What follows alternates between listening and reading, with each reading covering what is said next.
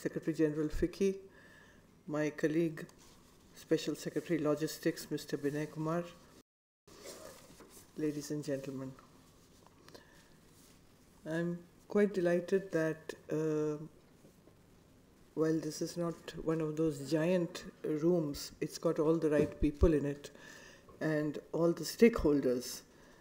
It's not just the brand new baby of the logistics in the Department of Commerce, the World Bank Group, FICCI, as well as all the industry stakeholder organizations who are here today and who have come together to actually debate on the challenges we face and what should be some of our focus areas as we move ahead.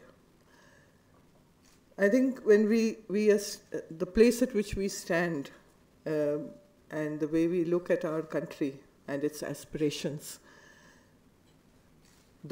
those aspirations for economic growth, employment generation, manufacturing, exports, they're all of them inextricably linked with the issue of logistics and its efficiency. It's an essential element, it's something we cannot ignore, and as has already been mentioned, it has the capacity to make that quantum improvement in where we are. There are countries, there are nations which have survived only on logistics. India may not be such a one, and that is not really the context in which we are. We are not Singapore, we are not Dubai, we may not be, and perhaps those models, while they are excellent, they are exemplary lessons in many aspects of what we hope to do. They're not the whole story for India. There have been a lot of studies, a lot of numbers that are bandied about. For want of a better indicator, we have been stating that the cost of the logistics for India is around 14% of our GDP, and it's far higher than for other countries. So if we set ourselves a goal, then certainly it is to be much closer to the world average and to set ourselves a benchmark of achieving at least about 10%. So a 4% increase has enormous capacity to move the economy. One of the key elements has certainly been infrastructure. Amongst all the elements in which we have found ourselves lagging, infrastructure has been one of the key. And in recent years, there's been a great push on the public spending in infrastructure. During the 12th plan, we estimated that we spent close to 56 lakh crores, about $1 trillion on infrastructure. So highways, and we are seeing the news regularly on the speed and the acceleration in the highway sector. Railway tracks are being laid at a faster pace. Ports are getting modernized and IT enabled, and new airports and connectivity are being added at a tremendous speed, which we have not seen in the decades before this. Apart from this, and this has also been a focus over the last 3 or 4 years, has been the focus on strengthening our regulatory processes, improving the kind of regulatory environment in which we work, and very seriously moving the agenda for digitization and paperless interface with the government forward. And tremendous achievements have been made in all these areas. I think it was a reflection of some of these efforts, perhaps not all, that has reflected in our improvements in the logistics performance index of the World Bank in 2016, where India improved from 54 in 2014 to 35 So it was a substantive jump, and it was reflected across all the 6 dimensions which the World Bank country director referred to.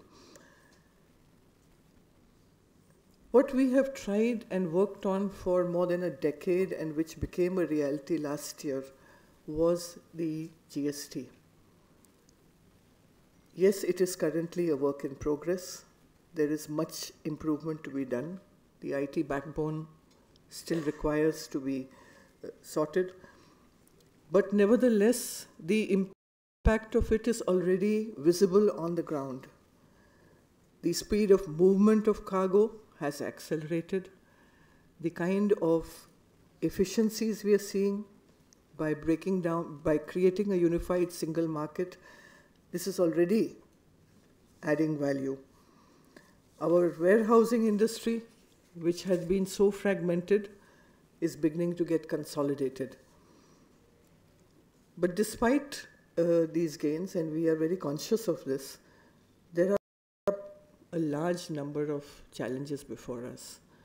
The minister referred to the large number of ministries that are involved, the large number of agencies that are involved, and the very large number of the private sector stakeholders who are an intrinsic part of this story. Stitching them together is a tough one, and it's a challenge that I think while we were, there were many views on where logistics, integrated logistics management should be housed. I think probably the Department of Commerce, which is responsible for the deliverable in terms of efficiency, is probably the one place where these elements can all begin to meet.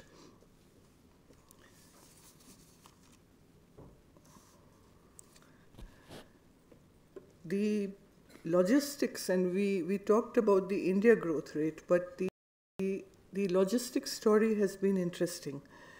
There what we have seen is a compound annual growth rate which is at 10.5%, outpacing the growth of the domestic economy. I think the potential of the logistics sector to improve efficiency is one, but also to create economic opportunities, to create employment. This is also something that we need to be very conscious and aware of, that this is also part of the story that we can tap and harness. E-commerce, happening quite separately, is another one which is adding the opportunities for the logistics sector. Different kinds of opportunities, newer opportunities, and again, tremendous opportunities for employment, which is a fundamental objective for India. Very recently, much of the work that we have been doing in the Department of Commerce on the services sector and focusing on creating a regulatory framework as well as a focus for the services sector, again with the same objective of economic growth and employment, has been consolidated, if I may, in terms of policy and focus by the Government of India. Key champion services sectors have been identified, and one of those is the logistics and transportation sector. So I think this is important because what it does is push for regulation, legal frameworks, standards, and focus to these services sectors. I think this is important because we can have many number of discussions, but unless we have this focus and we put it in terms of time-bound action plans, we probably will make slow and incremental progress and will not be monitoring it in the fashion in which it needs to be done. So a untied, non-lapsable fund has been created for the services sector of 5,000 crores for the key projects which will drive these services sectors, for those which do not really fit into neat boxes. And I think this is a great reassurance to these sectors that these resources are available for those efforts, those initiatives, which will either become exemplars or become the models on which we can grow our efforts. At our logistics division actually was born formally only in November of last year, so it's very young. But in this time, some of the early initiatives which have happened, the Government of India has provided infrastructure status to some of the logistics activities, specifically warehousing, cold chains, multimodal parks. And this is facilitating access to long-term credit.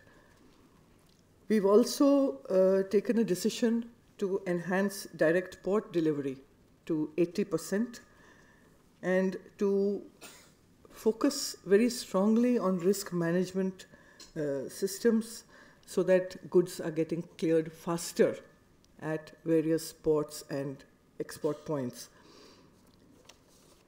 This is becoming a strong monitoring agenda. We're also looking at the issues of intermodality. All the key ministries are part of an interministerial group that is functioning already with the Department of Commerce, and because of their regular meetings, because of their regular interfaces, slowly these conversations, these interconnections are beginning to happen.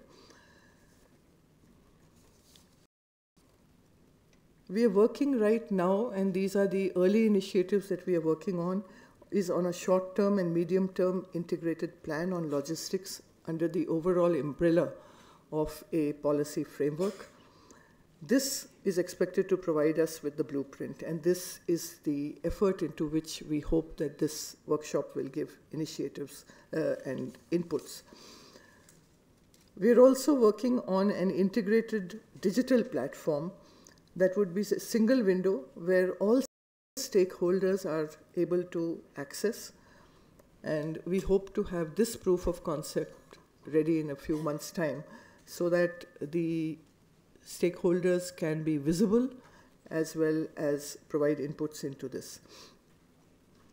The minister spoke about the engagement with the states. I think it's very important. Logistics is really not particularly disaggregated to states. It spans more than one. So it is not so amenable to a subnational, if I may say, ranking. But what we tried to do through the logistics efficiency across different states, which we launched with the state trade ministers last December, was really to indicate where are the bottlenecks, what are the areas for strengthening, and try to give this a state focus. I must say that all the trade ministers took this initiative very seriously. There was a tremendous amount of interest, and states have taken different routes to actually try and address the issues which got flagged state by state in that study. Some of them have integrated logistics chapters into their export policies. Some states, like Chhattisgarh, which will release its logistics park policy today, have actually delineated a specific policy to a specific objective. But the conversations at the subnational level on logistics, on the importance of logistics and how it adds value to economic growth, I think that has been the biggest outcome of this effort. These are just the early beginnings of what we hope to do. We know that while as we grapple with the issues, it is the stakeholders who will tell us what the pain points are, how they need to be addressed, and possibly where some of the solutions lie. I'm sure that other countries have grappled with similar dilemmas and have found answers. But I also know that there is no single answer, and particularly for a country with the kind of complexity that we have, the kind of multimodal mix that we have, and some of the distortions that have come up over the years, we will have to chart our own path. But we look forward to your inputs, and I do hope that this is a productive workshop. But this will not be the only engagement. We will have to do this continuously and to build the frameworks for a continuous engagement. Thank you very much.